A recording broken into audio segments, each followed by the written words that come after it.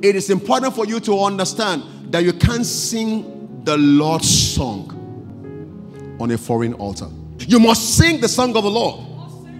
You must sing the song of joy, because God has brought you into a season of joy and of harvest and of rejoicing. Never sing it in worship of the foreign god. That's why you have to make yourself distinct from the system of the world that is clamoring for your song. Because that system is going to clamor for your spirituality. It's going to ask you, come and dance. Sometimes it's going to be a social party or a nightclub. I mean, dance is dance. Singing is singing. No, dance is not dance. Singing is not singing. There is a song of the Lord.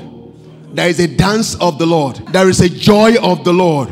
And you cannot sing the song of the Lord in a beer parlor. You cannot sing the song of harvest in a nightclub. You cannot sing the song of the Lord in gay chat rooms.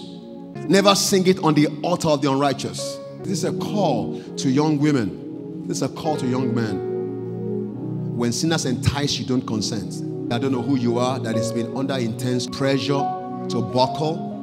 Whether you're a lady, whether you're a man, Lord is saying to say to you, never prostitute your song of joy on the altar of value systems that are foreign to what the kingdom of God represents. Say, how can I sing the song of the Lord on a foreign altar?